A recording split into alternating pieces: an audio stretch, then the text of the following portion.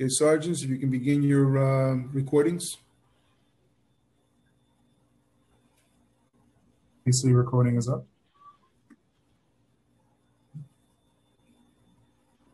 Cloud recording is started. Backup is rolling. Mr. Bradley, thank you. Hey, good afternoon and welcome to today's New York City Council's hearing on small businesses. At this time, all panelists, please turn on your videos. To minimize disruption, please place electronic devices on vibrate or in silent mode. If you wish to submit a testimony, you may do so at testimony@council.nyc.gov. Again, that is testimony@council.nyc.gov.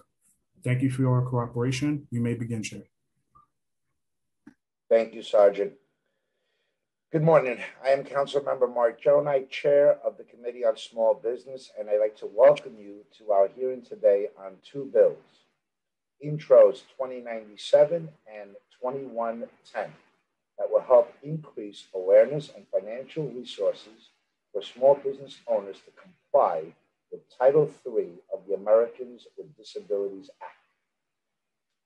In 1990, George Bush signed into law the Americans with Disability Act, commonly known as the ADA, a historic piece of civil rights legislation that prohibits discrimination against individuals under Title III of the ADA. Businesses that provide goods or services to the public are required to construct or adjust their physical space, policies, and procedures to ensure that the people with disabilities have full and equal enjoyment of those goods and services. New York State human rights law and New York City human rights law further expanded the protections the ADA offers to individuals with disabilities, including offering protections to certain temporary disabilities not covered under the ADA. Perhaps because small businesses are unaware of the regulations that they must comply with, or because business owners do not have the financial wherewithal to pay for the ADA alterations to their spaces, independently owned businesses have had difficulties complying with aspects of ADA. According to Wellington Chen, Executive Director of the Chinatown BID, the old and narrow sidewalks in Chinatown and language access challenge has made it difficult for local immigrant business owners to comply with the ADA regulations. Adhering to ADA requirements may be especially challenging for business owners lacking experience or educational resources about the ADA. ADA standards can be found in a number of places, including the federal statute, federal regulations implementing the law, technical manuals, and Department of Justice settlement agreements. The average small business owner may simply not have the knowledge of the legal system to understand the various regulations with which they must comply. Because certain small businesses may not be in compliance with all aspects of the ADA, many small businesses have been vulnerable to lawsuits for noncompliance. Attorneys will sometimes file lawsuits against hundreds of small business owners, and the plaintiff's attorneys typically seek to settle these cases, where they're able to recover legal fees. In 2016, the average settlement for the ADA Title III lawsuits was $16,000, a significant unexpected cost for a small business owner. Because attorneys can make a significant amount of money through these lawsuits, the number of lawsuits against small businesses for noncompliance with Title III of the ADA has drastically risen in recent years. According to testimony submitted by the Lawsuit Reform Alliance, New York is second in the nation in terms of the number of ADA noncompliance lawsuits. In New York State, the number of cases increased from 543 cases in 2016 to over 2,600 in 2019. In 2020, despite the many businesses being closed due to COVID-19 pandemic, plaintiffs' attorneys still filed 2,238 such suits in the New York federal courts. Nationally, over 1,100 cases were filed in January of 2021, the highest number of cases ever filed in a single month. I was glad to see in November of 2019 that SBS, the Mayor's Office for People with Disabilities, the New York City GUID Association, and Public Policy Lab launched Empowering Accessibility, an online resource guide to enable small business owners to more easily understand their obligations under the ADA. Empowering Accessibility offers resources tailored to new and existing businesses and information on how to deal with the ADA-related lawsuits. Nonetheless, these bills we're hearing in the committee today will offer further necessary protections to small business owners, which will help ensure that they are both aware of the regulations that they must comply with and have the city-funded resources to make the necessary ADA alterations. With that said, I'd like to thank my Chief of Staff, Reggie Johnson, Legislative Aide, Austin Sackler, our Legislative Counsel, Stephanie Jones, our Policy Analyst, Noah Meixler, and Financial Analyst, Aliyah Ali, for their hard work in preparing for this hearing. I'd like to acknowledge that we have been joined by Councilmember Kalos, Councilmember Rosenthal, Councilmember Brooks Powers, who this is her first hearing in small business. I'm excited to have her, and I'm sure we're going to be joined by other colleagues as the hearing continues. I want to turn it over to Councilmember Kalos, who's the prime sponsor of the legislation we're hearing today, to deliver an opening statement. Councilmember? Thank you, Chair Jonai, for your leadership on small businesses since before the pandemic and ever more so since then. The blight of empty storefronts has only gotten worse since the pandemic, and we need to do everything we can to help them retrofit for accessibility and public health to welcome more customers with disabilities while securing lower rents. It's a win-win-win for small business owners, customers susceptible to coronavirus or with disabilities, and even landlords. Mom and pop stores are the small businesses that make New York City great, that have remained inaccessible to 1 million residents and 7 million tourists with disabilities. These mom and pop storefronts have been the target of Americans with Disability Act lawsuits filed, growing year over year, both nationally and locally. Recent reporting shows that the number of such cases in New York surged more than 300%, from 543 in 2016 to 2,338 last year. A number of these cases were filed by frequent flyer serial litigants who specialize in these types of drive-by lawsuits. Small businesses are particularly vulnerable to these types of suits because they have less income to spend making ADA alterations to their spaces and less to spend on legal counsel. The worst part is that many of these lawsuits are settled, costing mom and pop owners the money they could have spent staying open or making the accessibility improvements that are rarely required by these settlements or ever happen. Their first bill, Introduction 2097, would create an accessibility fund for small businesses. The fund would make grants and loans of up to $250,000 available to any small business, 100 employees or less, for the purposes of renovating existing storefronts to become ADA compliant. The grants or low interest loans would be made available to either the building owner or the storefront lessee. In either case, the commissioner could require an agreement between the landlord and tenant to a decrease in rent in proportion to the size of the grant in return for these permanent improvements. In the second bill, Introduction 2110, would provide training and education to small businesses on compliance with the Americans with Disabilities Act. The bill would make available information for all small businesses on various requirements under the ADA and would update whenever there are any changes to the current guidelines. The bill would also help business owners complete a detailed survey of their commercial property or business website to determine improvements suggested or required in accordance with the ADA. Both bills would help to curb the onslaught of vexatious litigation against the most vulnerable business owners. It's good to see Wellington Chen of the Chinatown Partnership, whom I joined along with Aging Chair Margaret Chin, as we discussed innovations to make businesses in Chinatown accessible. I hope that this legislation would help. Again, I want to thank our Small Business Chair, Mark Jonai, for hearing these two important bills. I'd also like to thank Victor Calise, Commissioner of the Mayor's Office for people with disabilities for working with me on this program since I was elected. Together we can open up the best parts of our city for everyone. One piece I'm curious about whether we can, I'm looking for improvements to this legislation. One question is whether or not we could add a right to renewal in addition to reduction in rent as part of this. I also want to recognize that I do see our council member, Helen Rosenthal, who is a leader on disabilities legislation, has passed so much, and it's always a pleasure to work with her on this and everything else. And finally, I'd like to thank a former colleague, Councilmember Andy Cohen, for his work on these bills while he was at the council.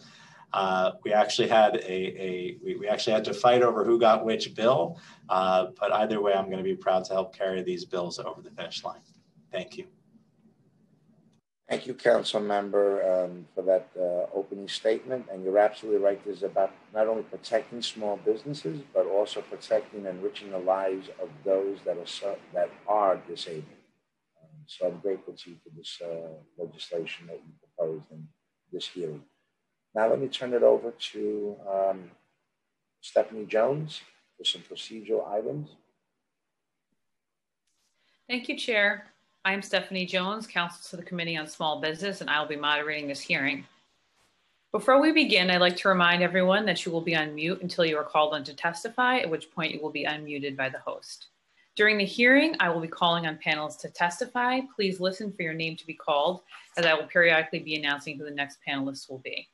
At this hearing, we will be inviting testimony from the Department of Small Business Services and the Mayor's Office for People with Disabilities, followed by testimony from members of the public. During the hearing, if council members would like to ask a question of the administration or specific panelist, please use the Zoom raise hand function and I will call on you in order. For all panelists, when called to testify, please state your name and the organization you represent, if any. We will now call representatives of the administration to testify. We will be hearing testimony from Blaise Backer, Deputy Commissioner for the Neighborhood Development Division of the Department of Small Business Services. We will also be joined for questions by the following representatives from the administration: Amna Malik, Assistant Commissioner of Business Operations and Regulatory Reform from the Department of Small Business Services; Phil Monaco, Executive Director of Accessibility at the Mayor's Office for People with Disabilities; and Ed Friedman, Policy and Intergovernmental Affairs Coordinator for the Mayor's Office for People with Disabilities. At this time, I will administer the affirmation. Administration panelists, do you affirm to tell the truth, the whole truth, and nothing but the truth before this committee, and to respond honestly to council member questions? Deputy Commissioner Backer? I do. Thank you. Assistant Commissioner Malik? I do. Thank you. Executive Director Monaco? I do. Thank you. And Mr. Friedman? I do. Thank you. At this time, I'd like to invite Deputy Commissioner Backer to present his testimony. Thank you. Good morning, Chair Jonai and members of the Committee of Small Businesses on Small Business and City Council. I am Michael Blaise Backer, Deputy Commissioner for Neighborhood Development at the New York City Department of Small Business Services. I am joined by my colleague, Assistant Commissioner Amna Malik, and from the Mayor's Office for People with Disabilities, Edward Friedman and Phil Monaco. At SBS, we aim to unlock economic potential and create economic security for all New Yorkers by connecting them to quality jobs, building stronger businesses, and fostering thriving neighborhoods across the 5 boroughs. I am pleased to testify on the proposed bills, Introductions 2097 and 2110, and SBS's efforts to support small businesses in creating greater access to the disability community and navigating accessibility compliance issues. New York City small businesses collectively create a vital and essential infrastructure for the people that inhabit and visit the city. This includes the roughly 1 million New Yorkers who have a self-disclosed disability and the approximately 7 to 9 million tourists with disabilities who visit New York City each year. Creating access to our small businesses is essential to equity for people with disabilities who have faced centuries of physical and attitudinal barriers. It is also essential for thriving businesses and building stronger communities, of which the disability community is an integral part. In 1990, the landmark Americans with Disabilities Act was passed, and since then we have come a long way, but there is still work to be done. At SBS, we recognize the need to provide adequate access for people with disabilities and the challenges that small businesses face when meeting their legal obligations under federal, state, and local law. In 2019, SBS provided resources to the Avenue NYC grant program, to the NYC Bid Association and Public Policy Lab, and partnered with MOPD to provide support to the small business community. The goal of the project was to create greater access to the city's small businesses by supporting better understanding of and compliance with accessibility requirements, leading to fewer penalties for New York City businesses. The stakeholders took a deep dive into compliance requirements and mapped out the different challenges that a business owner may potentially face. The result was the creation of the Empowering Accessibility Report and the launch of a digital resource platform at www.businessaccessibility.nyc. These resources provide information for all business owners, whether they are in the process of opening a business, operating an existing business, or responding to an accessibility issue. The digital platform includes information on the benefits of making a business accessible, physical and digital accessibility standards, the risks of accessibility lawsuits, and additional resources. It also includes step-by-step navigation materials for businesses translated into 12 languages. Additionally, in 2019, MOPD and SBS conducted an in-person and digital accessibility training for representatives from BIDS across the city to highlight the empowering accessibility tools and ensure that BIDS are aware of accessibility obligations when supporting their neighborhood businesses. The premise of this work and the resources created are in line with the spirit of Intro 2110. SBS compliance advisors meet with businesses regularly to address various compliance questions and needs. Intro 2110 would build on these existing education and training efforts. With regards to Introduction 2097, the city is firmly committed to providing small businesses with information to help them better understand their legal obligations under the ADA and related laws. We look forward to a continued conversation with the council on how to ensure that small businesses are supported as they seek to comply with their accessibility mandates. SBS believes increased accessibility is not only a civil right, but also makes good business sense. The disability community must have access to the small businesses and restaurants that play a critical role in our economy and cultural life. We also believe that any business that is fully inclusive of people with disabilities at the consumer and employment levels has an increased return on investment for themselves and the city. Educating small business owners about accessibility mandates so that they are inclusive for all New Yorkers and visitors with disabilities is vitally important. The city remains firmly committed to providing educational materials that inform business owners on laws requiring accessibility for people with disabilities. We look forward to working with the council and the business and disability communities to ensure that New York City is accessible to all.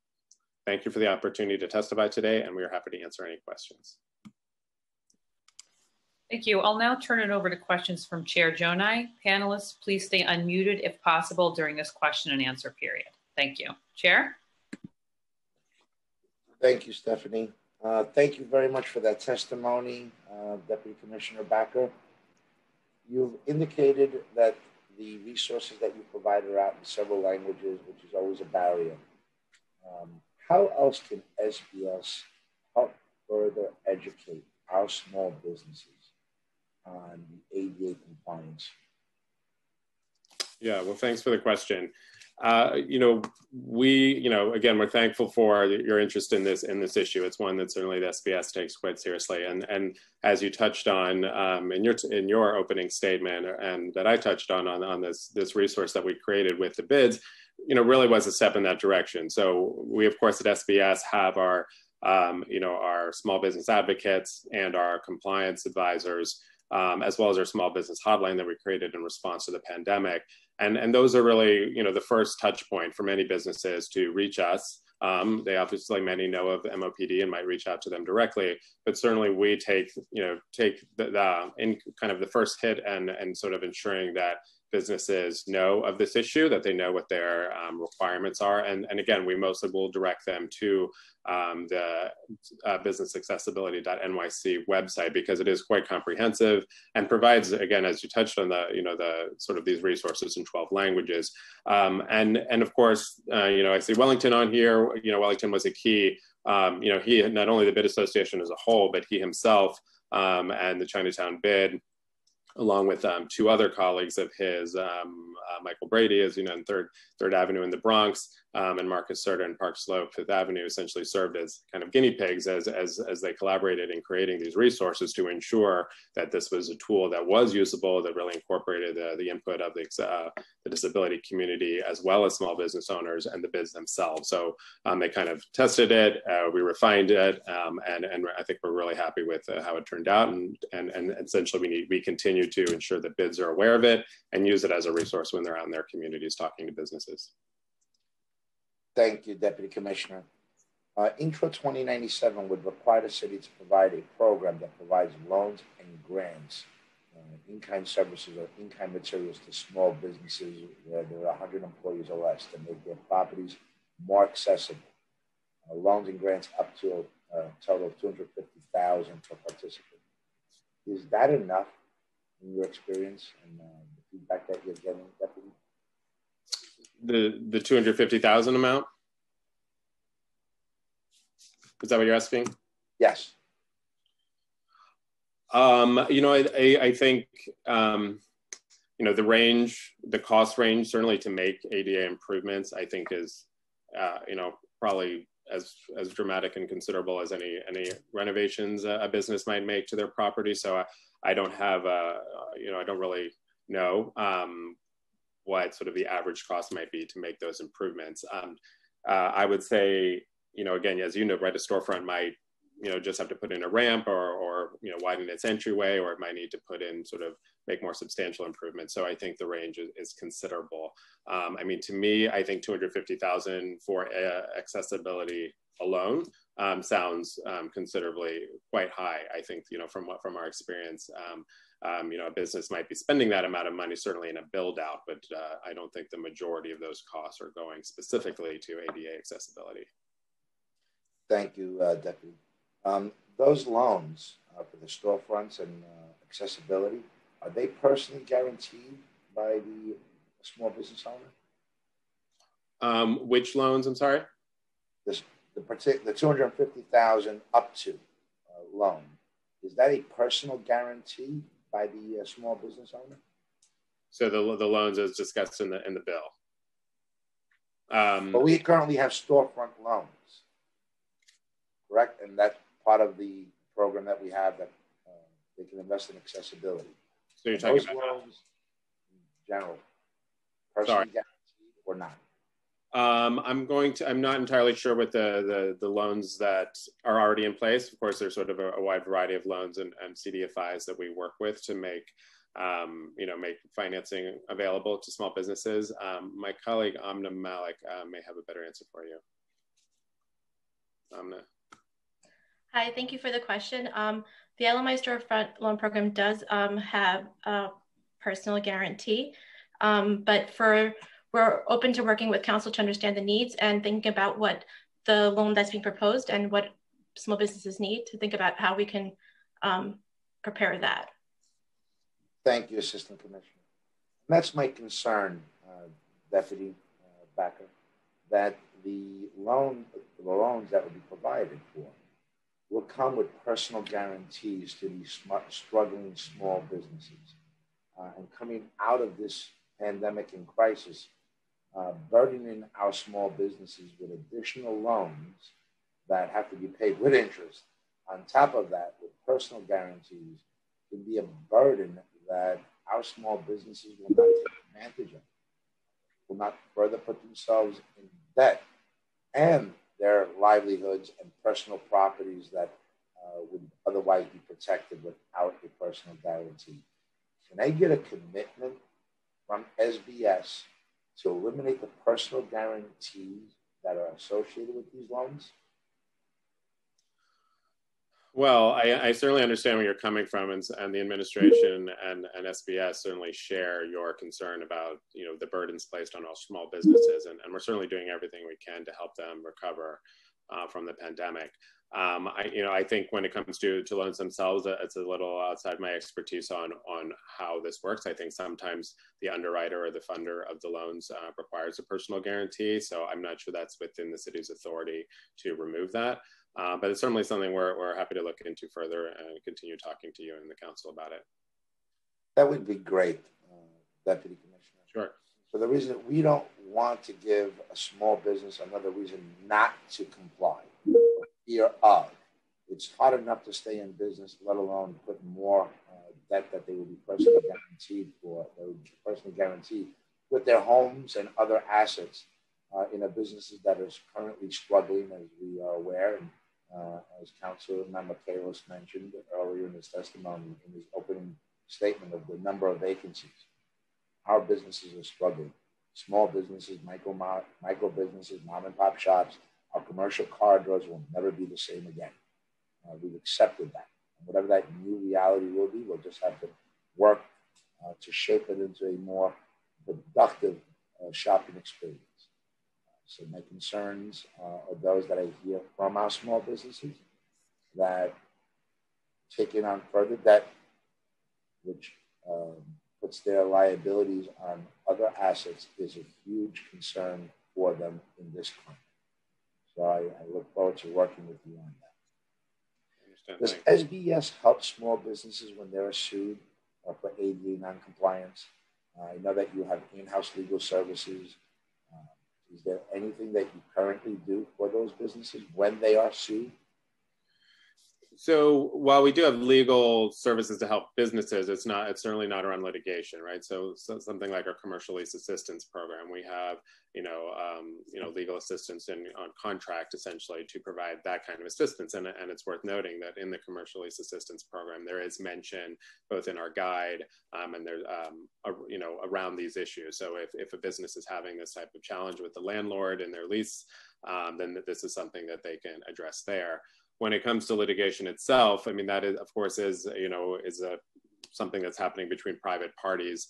And essentially this empowering accessibility tool in the website that was created was kind of with that in mind, that the city, we are not the enforcement entity. Since this is a federal law, we are not party to the lawsuit, and it's not it's not typical that we'd be involved in that litigation anyway. So what our recommendation, and so if you go to this website, businessaccessibility.nyc, it walks a business through the five or six steps that they should take immediately upon receiving notice of litigation, so that they can respond quickly, they can inform their insurance company, they can get private counsel, and again, this is in 12 languages, but it really kind of provides the steps they should take in order to not ignore the lawsuit for sure, but also to take steps necessary to address the situation. Thank you. That's actually the concern.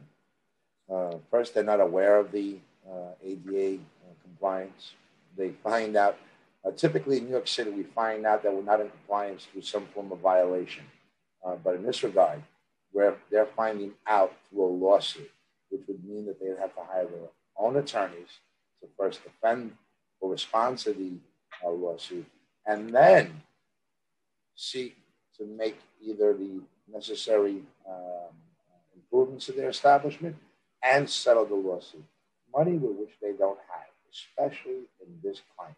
And as you heard in my opening statement, that New York is second in the country with lawsuits involving ADA compliance. And just alone in January of 2021, 1,100 Title III ADA-related cases were filed, the highest number of cases ever in a single month. I'm concerned, as we also heard from Councilmember Kalos, that these small businesses, which are struggling today and certainly would love to comply with ADA compliance and open up their stores and providing the services and products to, I think you quoted 1 million New Yorkers that currently are disabled, let alone tourists, that would open up the opportunity to do additional business. And we welcome any business. How do we get ahead of this? It's a good question, and I really personally and certainly our agency in the city share your concern in this. I get, as much as, we've all been aware of ADA for a long time since it was passed into law, certainly that, I give a lot of credit to the BID community, certainly in bringing this to our attention around sort of, some of the lawsuits that were occurring. And it's a tough issue. It's something we definitely want to continue to work with you on. But that's why, SBS made this grant to the BID Association to fund exactly the resource that they told us they needed, right? And so our thought here is that since, as you said, building awareness is really so critical to this, so that business knows about their responsibilities, both, while they're opening, while they're operating, if they face a lawsuit. So, building awareness among small businesses is really critical with this. So I think that resource, business accessibility.nyc, is something we can continue to push, work with the council to push our bids, our chambers, our other community partners, so that, that there is the awareness and that there is the ability to comply with ADA before there's private litigation. Stephanie, are any of the colleagues looking to ask questions of Deputy Commissioner Backer? At this time, I don't see any hands raised. I know that she just got off. Rosenthal, Councilmember Rosenthal, I know that worked really hard on this. Deputy Commissioner, when we look, can you explain the difference between the compliance under the federal, city, and state ADA requirements, or at least the city versus the state, and then the federal requirements? Are they more stringent in the city? That there's probably, I'm going to ask Ed Friedman to step in and help me with that one. Hi, thank you, Chair Jonah, for the question.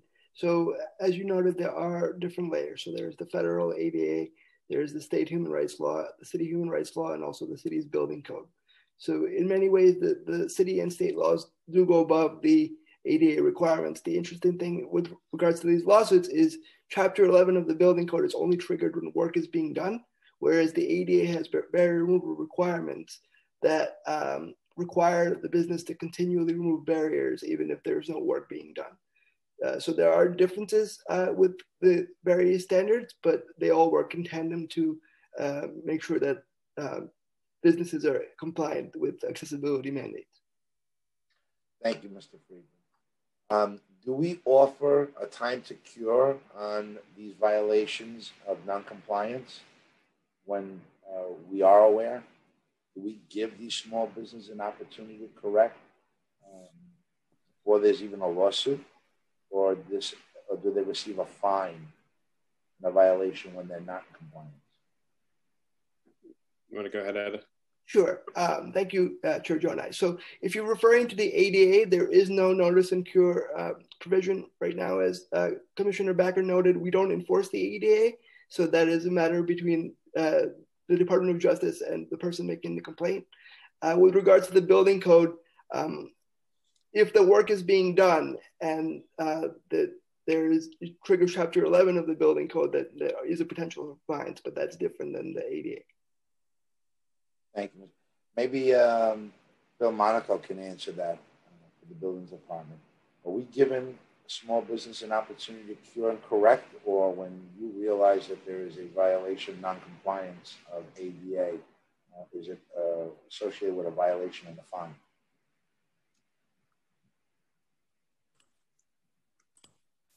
Well, Phil is also with MOPD, but I don't know, Phil, if you had another stab at that. Well, I was just going to reemphasize what Ed said. That's correct. So when it's triggered, the building department will come in a potential violation. It's definitely possible under Chapter 11. So that's the only major difference as far as enforcement goes. Does anybody know what those fines are for non-compliance of something such as a ramp or a step or a storefront that doesn't have the width of a door to comply, or do you know what the structure of those fines and for those violations are? Even though I did work at DOB for a while, it's been a few years, so I'd be hesitant to say. They do vary. That's what I would say, but DOB would probably be better prepared to answer that question. We have anybody from DOB with us, Stephanie? We do not. Be interesting to know what those fines are. I'm painting the worst picture possible. Not only are these small businesses being hit with lawsuits that will require settlement, but then in addition, the work that needs to be done to comply, and in addition to that, a fine from the City of New York, the Department of Buildings, for not complying to begin with. I just want to clarify, Chair, that again, the fines that you're referring to regarding the city would be if the work is being done with the building code. They're not the same as the ADA situations. Thank you for that clarification. And it could be worth also noting, Chair Jonai, that certainly with something like open restaurants, right, a program that certainly the city's been working on to help the businesses recover from the pandemic, that no fines have been issued on that. There has been very much exactly what you're mentioning, essentially a warning and an educational process, and no fines have been issued at this point under that program for ADA issues. You brought up a great point on the open streets and sidewalks for, in particular, our restaurant industry. When they submit their drawings, do they have to be ADA compliant? Is that part of the requirement?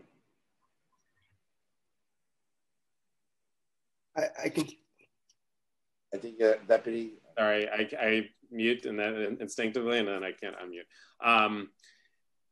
Sorry. So, well, Ed, you're welcome to jump in here. But so, yeah, again, there is a requirement that there's compliant. But at this point, the way open restaurants is work, is more of a self-certification process. They are not sort of submitting drawings as might be typical under the previous, sidewalk cafe regime. So they are, complying with sort of the requirements as outlined by DOT on their website, and so they need to sort of certify that they're following those. And Ed, I don't know if you want to.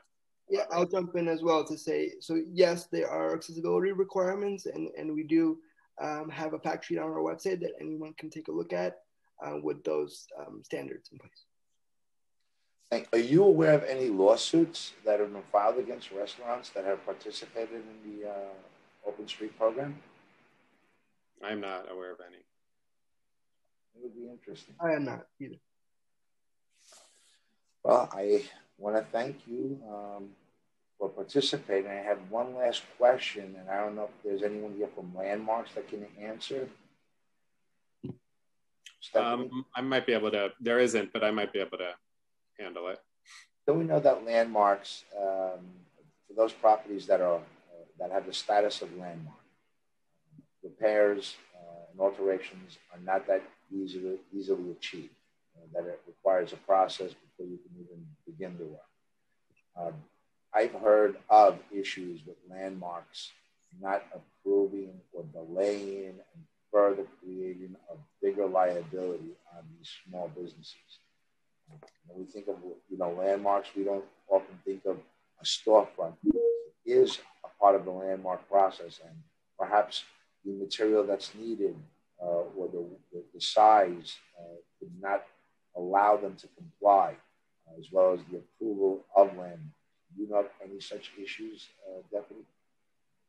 Well, so it's a good question, and I even though they couldn't be here today, I have a decent understanding of how this works, and I think there is some misinformation at times about the landmarks law and complying with it, and I'm sure Wellington can answer this question too when it's his turn, as he sits on the commission. But LBC believes historic buildings can and should be made accessible to all, and the commission has a long history of approving alterations to make historic buildings accessible.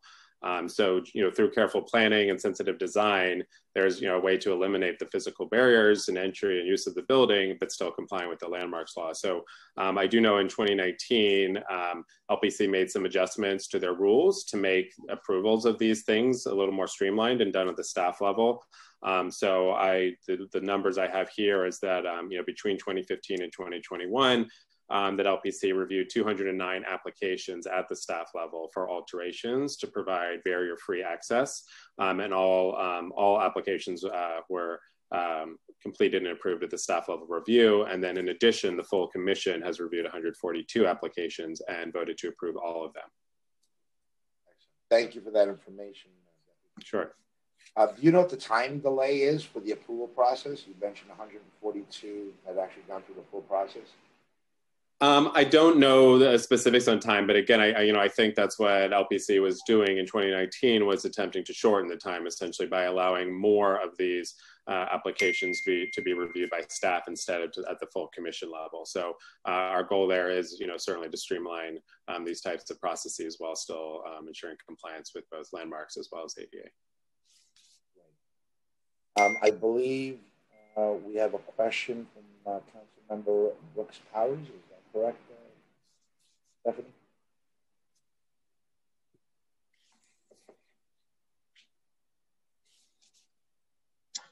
Yes, thank you. Hi. Hi, good morning to you. I just had two really brief questions. I just wanted to understand better if SBS had been working collaboratively with the Mayor's Office for People with Disabilities, just in terms of the education piece, making sure that it is versed and just making sure that we are looking to work collaboratively in this space. So that's the first question. Sure, yeah, no, happy to take that. I can say I've gotten to know Ed quite well because we do work quite closely with MOPD. And so, I touched on this in my testimony, but essentially the grant that my team and Neighborhood Development provided to the BID Association and Public Policy Lab, essentially we received an application for the grant outlining this need. We pulled in MOPD to ensure they had a seat at the table so that these materials, they're on businessaccessibility.nyc, were created collaboratively. So we had, the business community and their voice via the bids, as well as the MOPD at the table and creating them. So not only do the materials really represent sort of that collaboration. Then also we got the former general counsel of MOPD has done a training for not only members of SBS's staff, the compliance advisors and small business advocates, but also for all of the bids, so that everyone was aware of these resources and knew how to speak about them if and when asked, and so that they could proactively help businesses comply.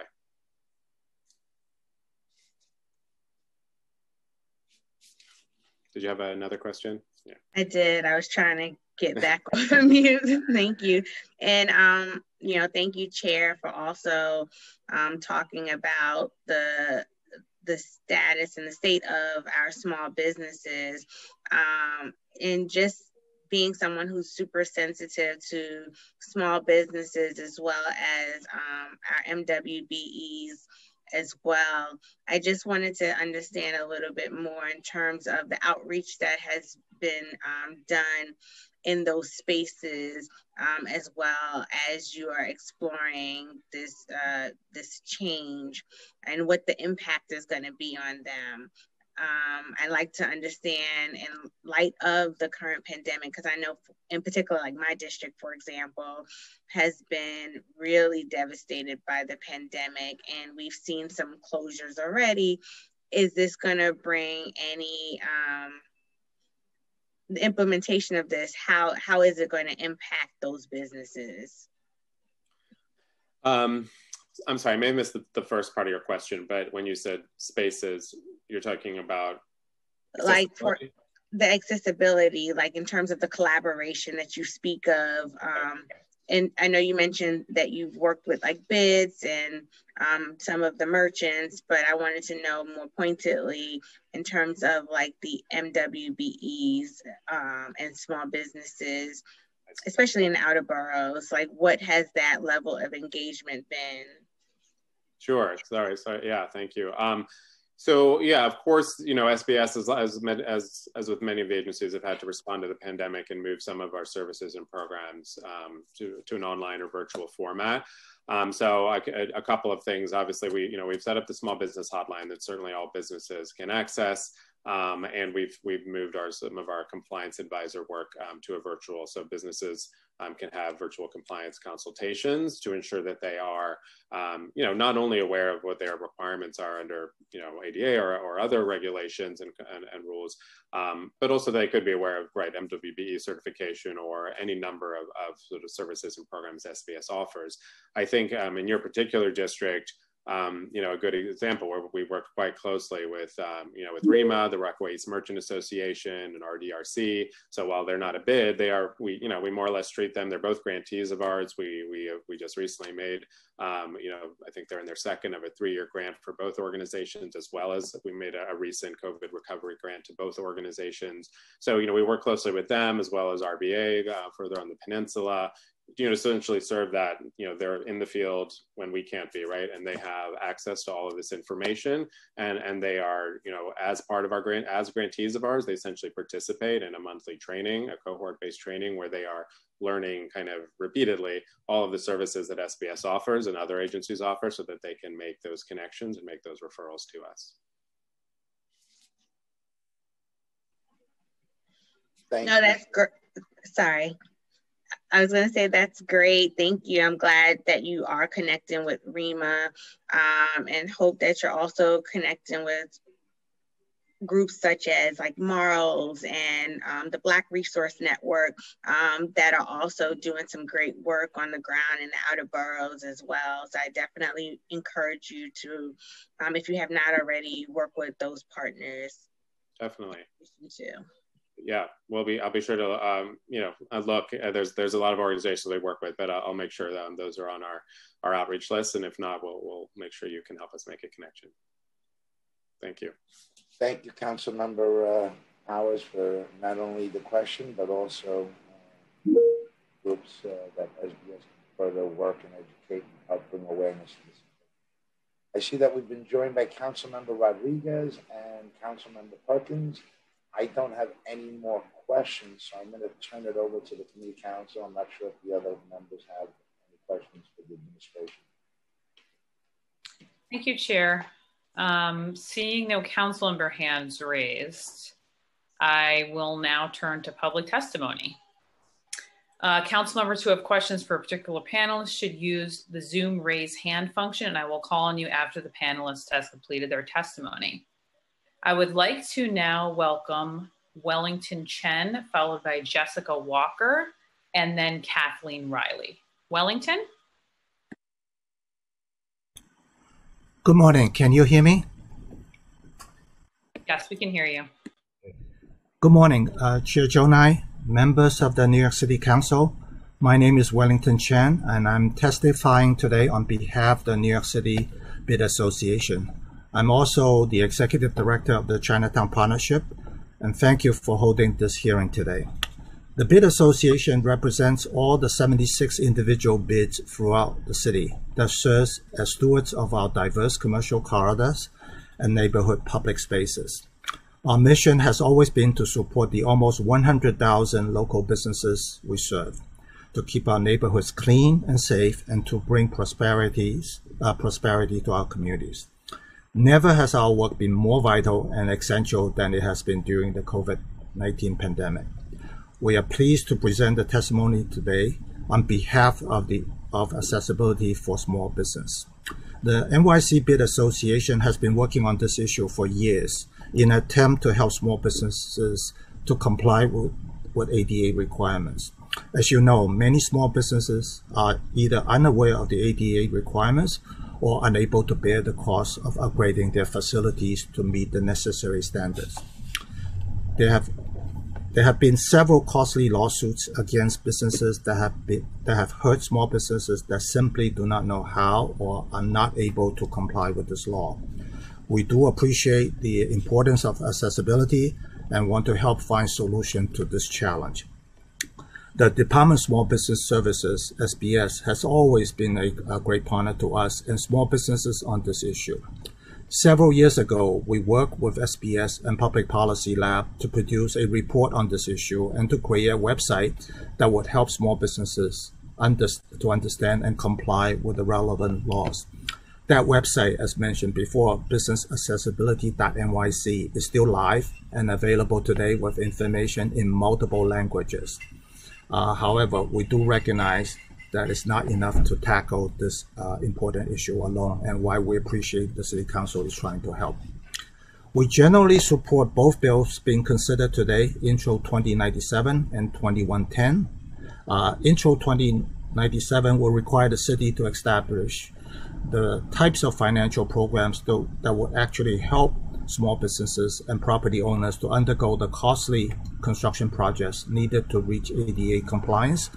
However, it may be difficult to get landlords and tenants to agree on a rent reduction in order to receive a grant. Often, we see the cost and responsibility of such projects put entirely onto tenants. Intro 2110 will require SBS to continue and build upon their work to educate businesses about this law and the need for compliance. However, it is very critical to reach businesses with education before they sign a lease. Many problems arise when a business signs a lease, not realizing the storefront is not compliant and the cost of coming into compliance. We certainly support the intents of both of these bills and thank Councilmember Kalos for introducing them. We look forward to working with the City Council, SBS, and property owners and tenants to help resolve these issues moving forward. Thank you for the opportunity to testify. Mr. Chair, and I want to thank you for your hard work and commitment to small businesses and the 76 bids throughout New York City. I'm grateful to you as they are and our small businesses are. And thank you for working so hard on this issue, which is not often discussed or talked about. So we're grateful to you for helping educate and bring awareness to all those that are in business and must be compliant. So I'm looking forward to working with you. Thank you. Thank you very much. Thank you, Wellington. Next, we'll be hearing from Jessica Walker, followed by Kathleen Riley. Jessica? Hi, good morning. I am Jessica Walker, the President and CEO of the Manhattan Chamber of Commerce. We're a nonprofit organization that represents and supports the business community across the borough. And as you can imagine, our current focus is squarely on accelerating New York City's economic recovery in the wake of COVID-19. To that end, I do want to thank you for holding a hearing on this important topic. And before I jump in, I just wanted to say hello to all council members, but especially to the new council member, Brooks Powers. Look forward to working with you. So ADA laws are absolutely critical, but they are absolutely being abused by lawyers who are trying to make an easy buck. And most of the complaints that we're seeing against businesses right now are not driven by advocates, but by lawyers. And this is actually reminiscent, I'm sure people on this committee will remember the accessory signage issue we saw a few years ago when people were calling 311 to complain about signs being out of compliance all of a sudden. And of course, many people believed that that sudden spike in calls was driven by the sign makers who were looking to boost their business. We think that the same type of thing is happening here. Unfortunately, building owners often bury in the commercial leases that the ADA liability falls squarely on the business tenants. And so we have seen firsthand, one of our small business members found this out the hard way. He was forced, it's a boutique flower shop. So, you know, they do good, they do pretty well in terms of revenue, but, you know, this is certainly not a multi-million-dollar business.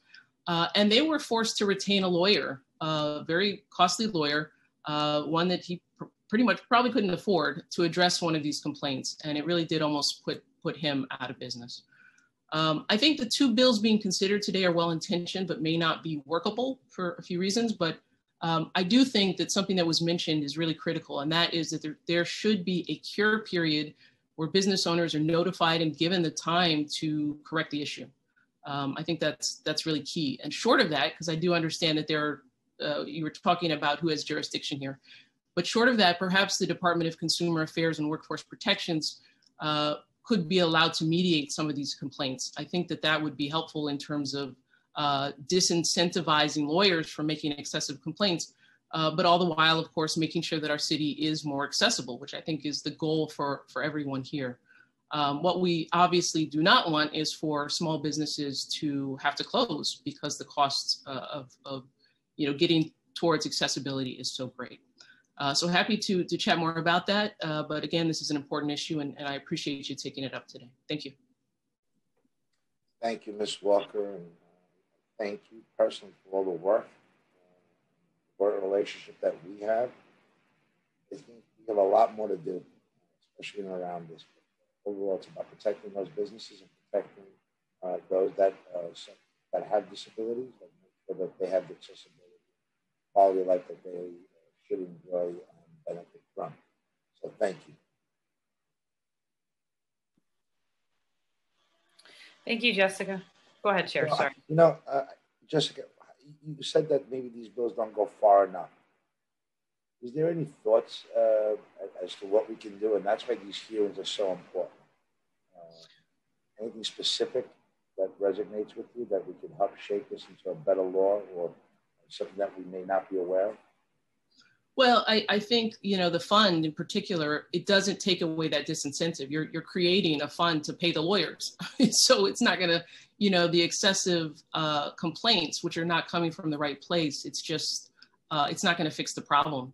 And, it alleviates, it takes the burden off of the small business owner, but then it puts it on taxpayers. And so it's not really solving the problem. I really do think that moving towards a cure period is where we want to get to, because we do want the streets to be accessible. We do want a city that is accessible. But like I said, it has to be done in a way that's not harming small businesses who have to pay lawyers' fees. It's just not productive. Anything else that you can add to that, Jessica?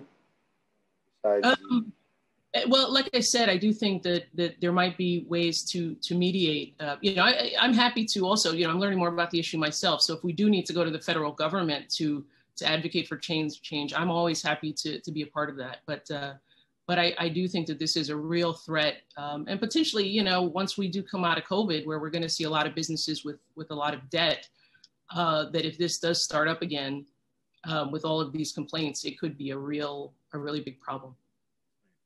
So we talk about if you were fortunate enough to be a small business that survived the pandemic and crisis, now you can have the final nail in your coffin, which could be a lawsuit, as you heard in my opening statement, the average of which was a $16,000 settlement that these businesses just don't have. In addition to the money that they would need to actually do the work so that their establishments are in compliance. I agree with it. Maybe a cap on the attorney fees would be the way to do that. That incentive. I don't know, I don't know if that's possible or what that would require, but I do think that, again, that disincentive, maybe that is a way something to look at.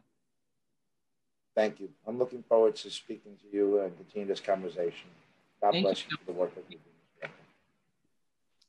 Thank you, Jessica. And last, we'll be calling Kathleen Riley. Kathleen? Hi, everyone. Good afternoon. I'm Kathleen Riley with the New York State Restaurant Association. And thank you so much to the Small Business Committee, Chair Jonai, for holding today's hearing, and to Councilmember Kalos and the co-sponsors for sponsoring intros 2097 and 2110. Overall, the legislation has our support. Accessibility and ADA compliance are so important to us and to the city, and helping businesses meet that standard through education and resources is a helpful way for the city to get involved.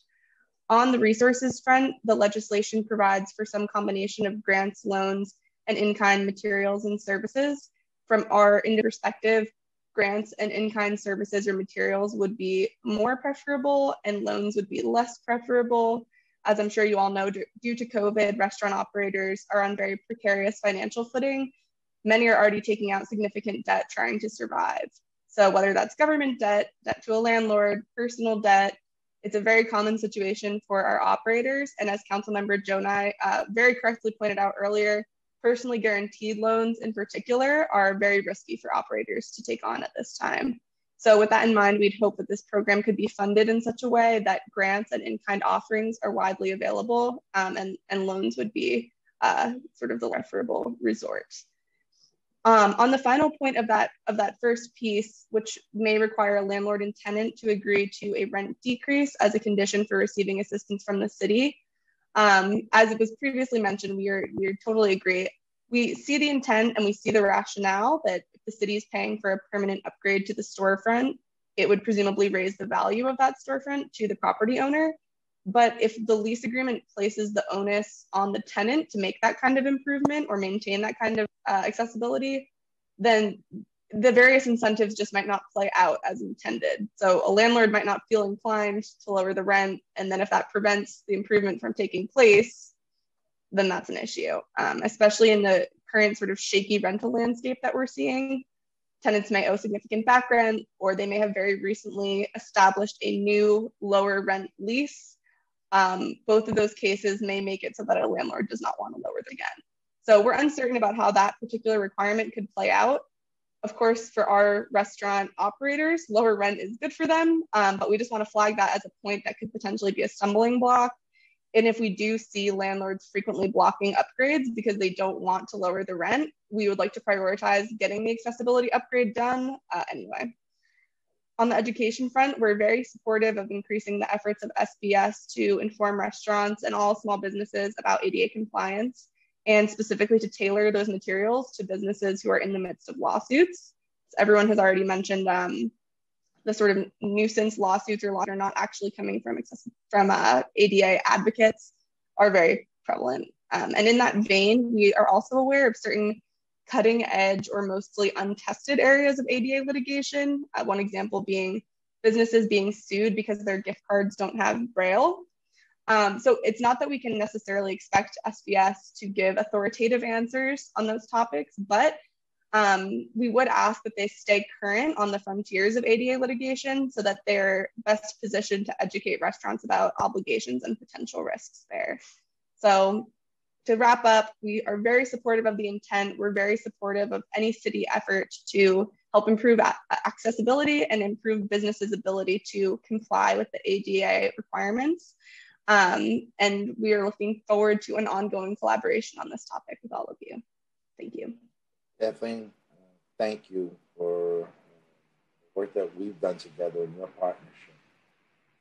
I'm grateful to your input and contribution. Do you know your industry has been a target of these lawsuits? Have you heard any of the horrible stories that I've been exposed to? Absolutely. I mean, I don't have specific examples off the top of my head just because the horror of COVID has been so much more recent and fresh, but definitely pre-COVID especially, we would hear about people being hit with these nuisance lawsuits frequently. And the most recent ones, like the example I gave earlier, were areas that are less obvious, like things about a ramp or physical accommodations. I think people have a better sense of, they're more familiar with it. But things around gift cards or definitely digital accommodations is a big one that some people have been hit with in the last few years. So I think that those are areas where people really do need a lot more education because the complaints are happening and we want to protect people as well as make sure, of course, that their facilities are accessible to everyone. Elaborate on the digital. I'm not following. So like your website has to be accessible. So I think that includes, for example, there's software that reads things out loud to someone who may be visually impaired. So it basically, like if your back end infrastructure did not accommodate tools that would make a website accessible, then you could run into an issue there. But like, as I'm sure you would imagine, a lot of small business operators make their own websites. They're maybe not very sophisticated. So that's, I think, where you were seeing a lot of friction because they either weren't aware or didn't have the wherewithal to get their web pages up to snuff. So we were hearing about complaints within that vein. So you're saying you heard of complaints of a lawsuit that was filed because the website was not accessible to those that suffer from visual or hearing impaired? Yes. Yes, I was absolutely. not aware of that. Mm-hmm. That's why these hearings are so important and participants of industries and stakeholders mean so much.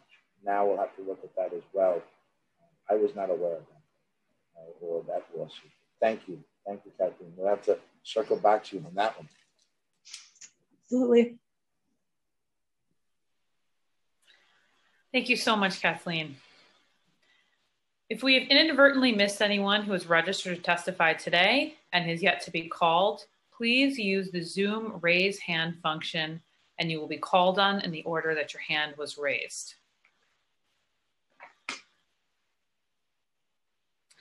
I will now turn it over to Chair Jonai to offer any closing remarks. Chair? Thank you, Ms. Jones, and I want to thank all those that participated in today's hearing. Certainly, I learned more, and I'll continue to do more research working with the council staff and the committee on council on determining what actions should be taken as we look to perfect this bill and make it one that helps benefit society as a whole.